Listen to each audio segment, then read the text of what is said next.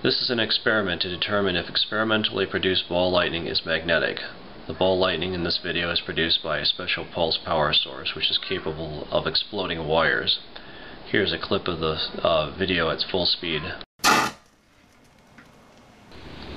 Okay, now we'll play the video back at 1/10 speed. Now you can see the ball lightning coming down, hitting the paper at tremendous speed as it bounces across the surface, leaving scorch marks and smoke trail as it exits the lower left-hand side. The ball lightning actually travels fairly straight past the bar magnet, implying that it's probably not magnetic. It's also worth noting that the